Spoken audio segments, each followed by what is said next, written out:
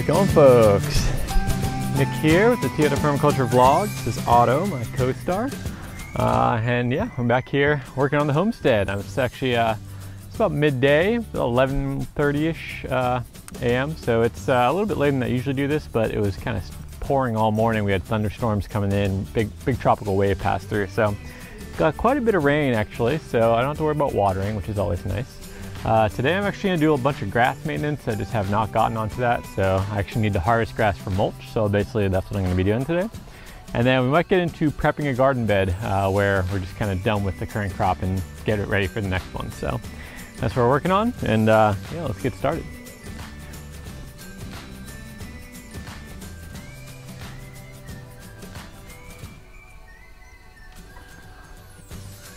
So some of this was from yesterday, but you can see here I got just about 3/4 of an inch of rain here.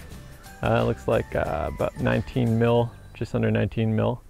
So quite a bit of rain for us. That was probably about a 1/4 inch yesterday. I didn't actually check it, but we got a decent amount of rain yesterday, and then we had a whole bunch this morning. So probably about 1/2 inch today, 1/4 inch yesterday, and that's plenty of rain for us right now.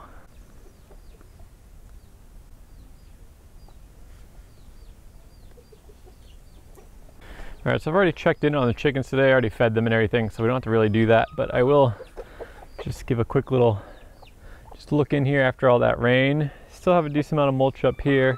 Down there, the bedding's kind of starting to degrade a little bit, but looks like they're scratching it over for me, so I might move a little bit of that all back up just to cover a couple little bare spots of soil that I'm seeing here. But overall, not too bad. Not too bad in here for all this rain. Chicks are really growing up.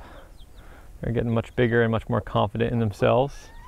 And of course we have Henry over there on the other side of the fence wandering around. That's our adopted chick. Still not quite welcome into this flock, unfortunately, but it's a little bit better now. They are much more used to seeing him around, or her around.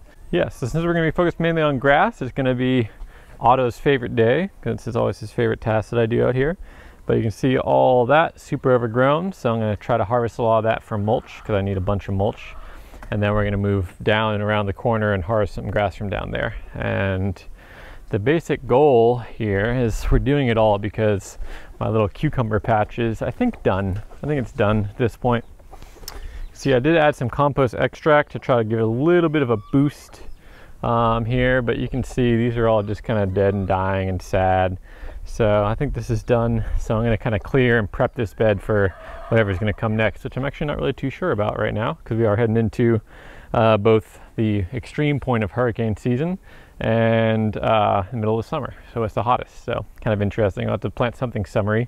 I am noticing actually down here that there is some really fresh growth with a brand new flower. So I might just kind of maybe cut this back a little bit or something. I'm not really sure exactly what I'm going to do yet. Definitely going to add some compost because we have compost that is ready at this point. So I'm going to definitely add compost in here to hopefully just get a little bit of a boost, and we'll see what happens with that. And yeah, other than that, we're going to get started with this grass work.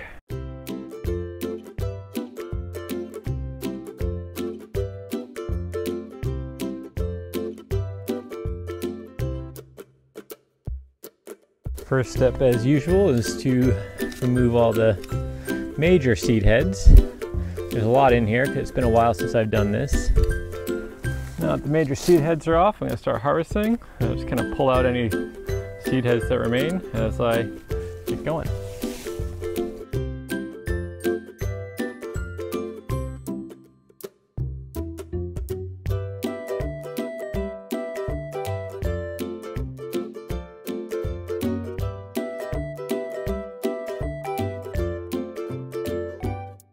This is all the grass that I harvested from just this little patch right here. All this coming down, that'll end up, just gonna leave it there to dry. There are some seed heads in there, so I'll have to pick those out, but that'll end up being mulch for when I get around to working on this garden. While we're at it, I'm just gonna harvest some of this canna lily over here for the chickens because they love it, and it's getting a little tall. So it's time to do a little bit of that harvest. So we'll do that real quick.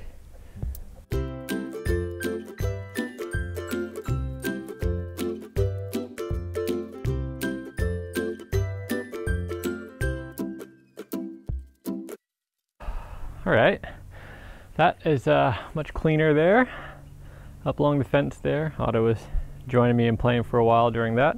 And this should be enough of mulch to essentially cover up all that bedding that I need to cover up in the chickens. Plus it's a feed for them, so it's a double thing. It's adding bedding and it's also adding food for the chickens. So we'll bring that in now.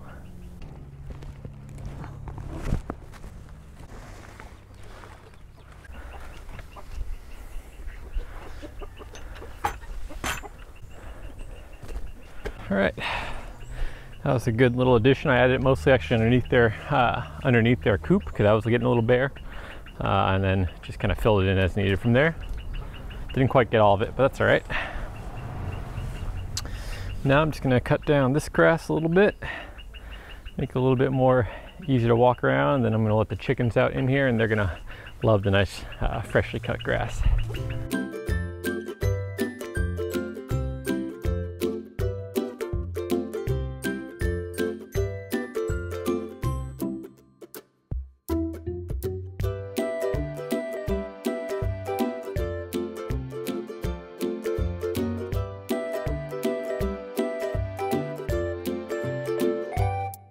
All right, so that's this small little lawn cleaned up a little bit, make it a little bit more accessible for the chickens, especially the chicks.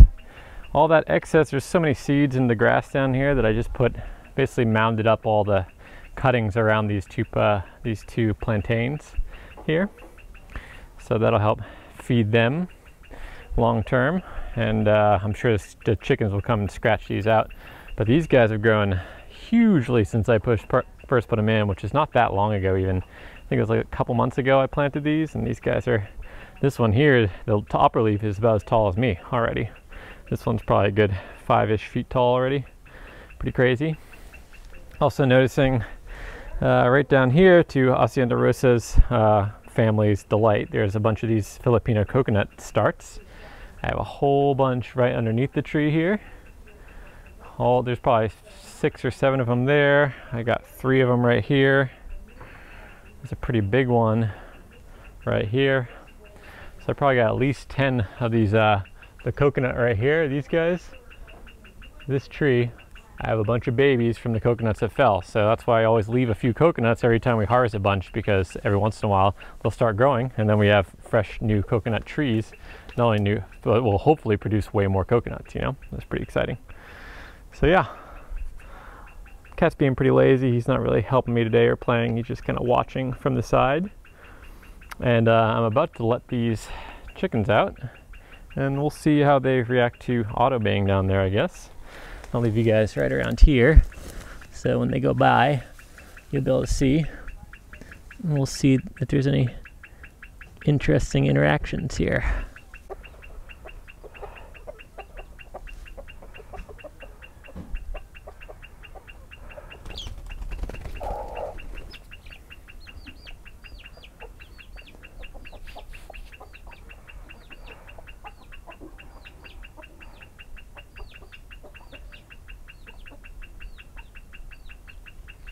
So you see, now that the grass is cut, Mama's much more comfortable with walking over here with her chicks. Before, she would kind of just stay in this small little area and not really explore too much. But now that the grass is down and they can see more, they're more comfortable with actually exploring. And you can see she's going right towards all that grass I cut and finding the goodness that's in there, taking her chicks with her. And this is a very good mama, probably too good in fact. She's very, very protective. She attacks me all the time, even though I'm just trying to help them. But yeah, you know, I'd rather have her attack me than have chicks that get got by something. Here are the chicks and Mama exploring the nicely fresh cut pasture for them.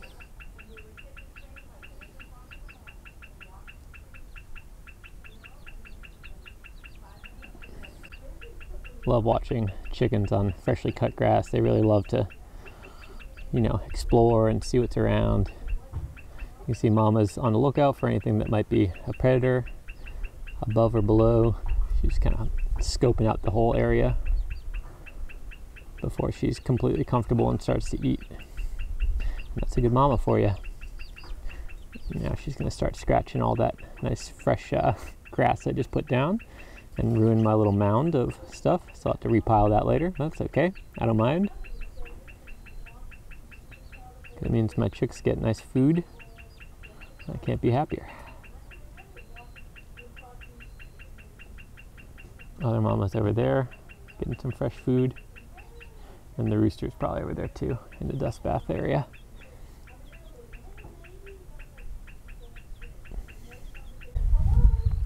Otto's hiding in the shade over here behind this little fence so he doesn't get attacked, because he will get attacked by the chickens if he gets too close. So in fact, I just heard the rooster calling at him unhappily. I'll take a real quick look at this compost. So this is pretty much done down here. It could probably go for a little longer, but you can see here this is nice, well broken down, some still woody chunks in here. Smells really nice, like forest floor, nice humic acids in there. That's what I'm looking for. Nice dark brown color, kind of like a 70% chocolate, dark chocolate. That's what I'm looking for. And the chickens have helped me do this in really good time. So all of this kind of thing is probably about, you know, at least 8 inches to a foot deep here of compost, and it's all pretty much from kind of this line right here on the screen down. All of this is the fresh compost, and it's all pretty much ready. So I can take that, start adding it to the garden, but I think today's vlog is probably long enough already, so I'm not going to do that today. Maybe I'll do that another day. And also just because I just need to eat a little something, get some water in me. So I'm going to sign off for now. So I hope you guys enjoyed that. If you do like what I'm doing, please subscribe to the channel. It really helps me get more reach and have that motivation to keep on going. And yeah, until next time, have a good one.